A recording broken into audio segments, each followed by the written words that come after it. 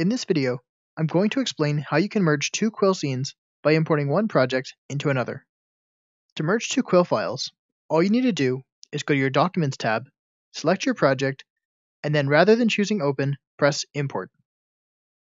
This will bring in the entire project as its own new folder. If you only want certain parts of the scene, you can move them out of that folder and then delete the leftover layers. Importing a project will even keep all of the animation and transform keys. If you try to import the same project more than once, you'll get an error message. To fix the error, just rename the original folder and import again. If you ever find yourself with a buggy Quill scene, sometimes you can easily fix this problem by creating a new blank scene and importing the buggy scene into it. The only thing that won't carry over is your background color.